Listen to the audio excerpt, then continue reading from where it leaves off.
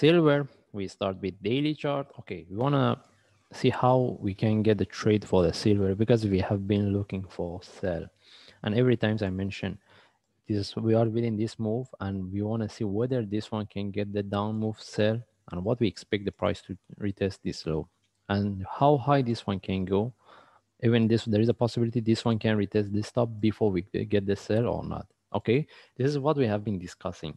But what we want to get the sell from here, and we want to know how we can trade based on 1 hour chart.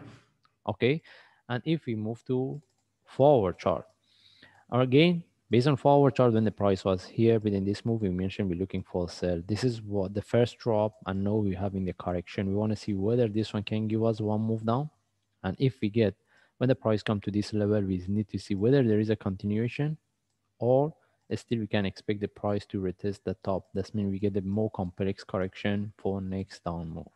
Okay, and any sale we get from here, the stop loss will be above the stop. Okay, this means if we move to 1 hour chart, it will be more clear. Okay, now if I move to 1 hour chart, based on, if we refer to our analysis, my last video, this is the first sell we had it. We get the sharp move down after we see the price, reverse.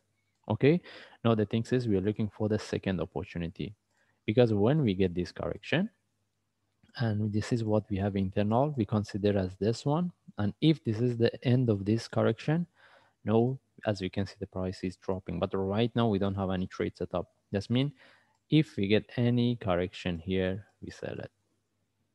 Any sell setup from here, we sell it. When the price come to this low or here, okay, then we see if there is a continuation, we keep. If not, we take out the trade. Maybe the price can drop here and reverse. Okay, that's why when the price come to this low, may just indicate what's the price. That means if the price, we put it here. If the price, we get any sell, the price drop to 27.3, then we need to see whether there is a continuation or not. Okay, and that means we need to manage. And a stop loss, if we get any trade from here, the stop loss should be above the top, which is, we put it a bit higher, maybe we call it 28.35 as a stop loss. But right now we cannot jump into the trade.